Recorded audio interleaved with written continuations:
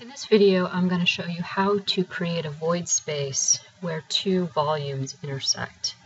So I have two objects located here that are sort of overlapping in terms of their volume.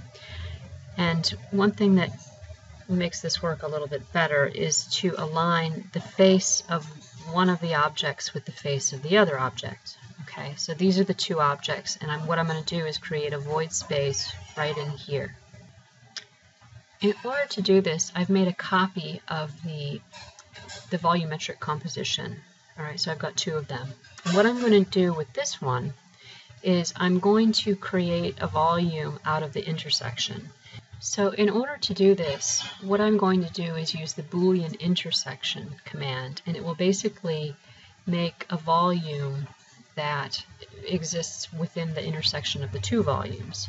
So it's Boolean intersection, pick one of the volumes, enter, pick the other volume, and enter. Okay, so now I have this volume that represents the intersection, and I'm going to move that volume over to the same position.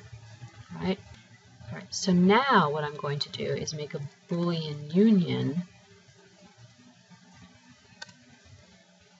out of that one and that one. Alright, so now it's one, and there's still that intersection volume in there, and I'll use finally the Boolean subtract or difference command.